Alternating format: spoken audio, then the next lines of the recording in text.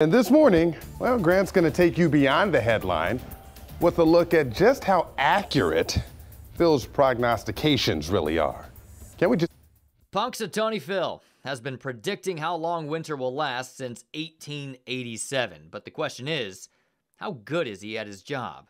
The Punxsutawney Groundhog Club takes care of the legendary rodent, and according to their records, Phil has predicted 105 longer winters, 20 early springs, and there's a decade where there weren't any records. According to the real weather experts, his shadow-based predictions have been correct 39% of the time.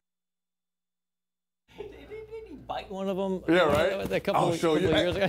I love what you just said there. His shadow-based predictions. His shadow-based predictions. It's almost like the, yeah, it's gonna rain. Yeah.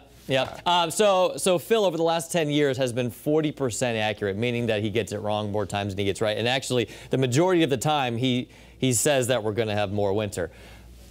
I mean, it's in Pennsylvania, yeah, right. Phil's prognostications. The National Weather Service keeps track of this. So, like, Phil makes his predictions, and the National Weather Service is like, Hey, what's Phil talking about over there?